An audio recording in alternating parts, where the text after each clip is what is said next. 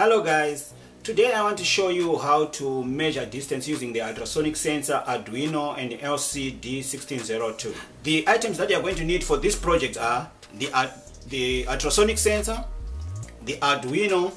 You're going to need a 10K potentiometer to adjust the backlight of the LCD, the breadboard itself, and this is the LCD1602, and you're going to need a couple of jumper wires. To do this project, what you want to do first is to insert the ultrasonic sensor onto the breadboard.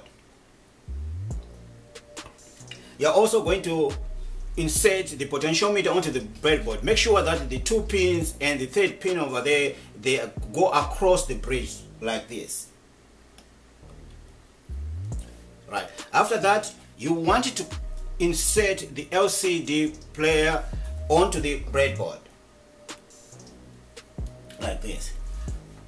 And then the first thing that you want to do is to get two wires that you are going to use to provide power to the breadboard. So you are going to take one wire that you are going to insert onto the 5-volt pin on the Arduino onto the positive rail of the breadboard. The next wire that you are going to need is going to be the wire that comes from the ground from the Arduino onto the negative rail of the breadboard. After completing this part, we now have the breadboard all powered up.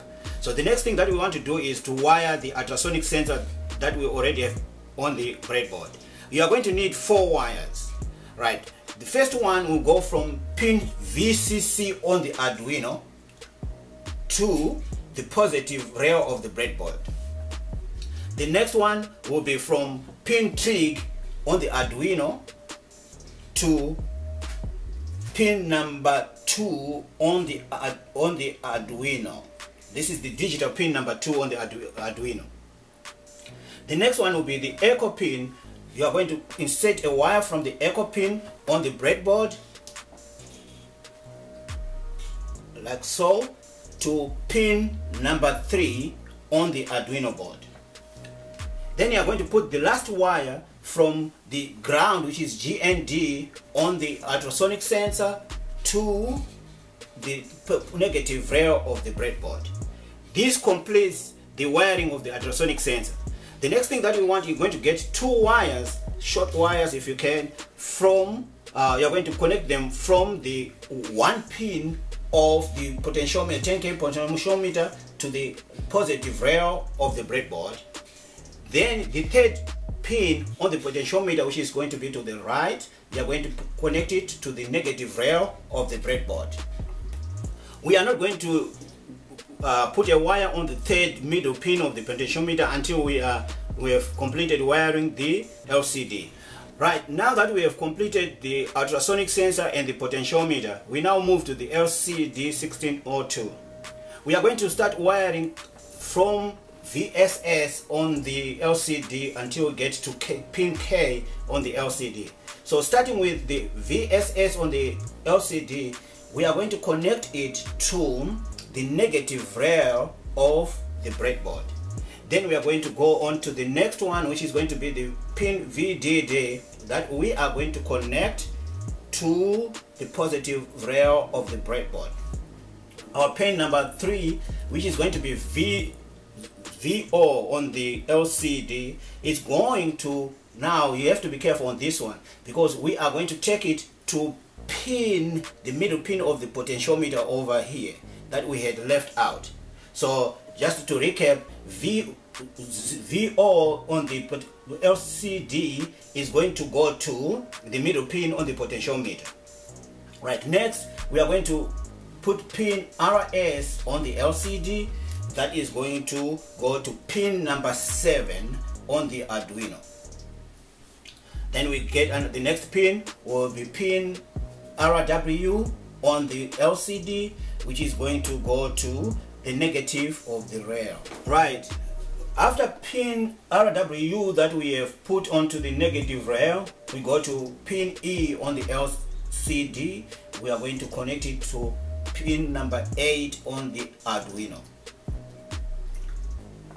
Right, we are not going to wire anything on pins D01, 0, 1, 2, 3. So our next connection is going to be from D4 on the LCD that is going on to pin number 9 on the Arduino.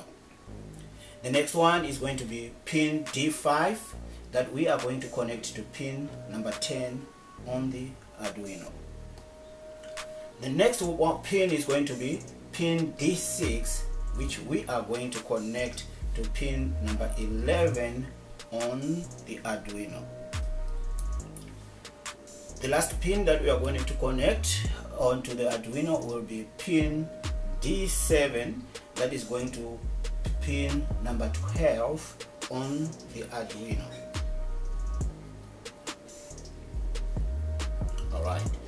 Alright, now that we have put all the pins onto pin D7, we are left with 2 pins to hook up.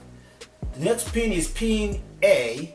We are going to connect pin A to the positive rail of the breadboard, and then the last pin, which is pin K, we are going to connect it to the negative rail of the breadboard. That completes the wiring of this project. If all the wiring is done and it is correct, the next part that you want to do is to upload the program for this project from my website using the link written below this video. After that, if everything is okay and you power it up, you should be able to have your LCD lighting up, measuring the distance, and as you move an object close to your ultrasonic sensor, you should get some readings over there that will vary whether you're going close or going away. That completes the video. If you like it, please give it a thumbs up. I'll be seeing you in the next project.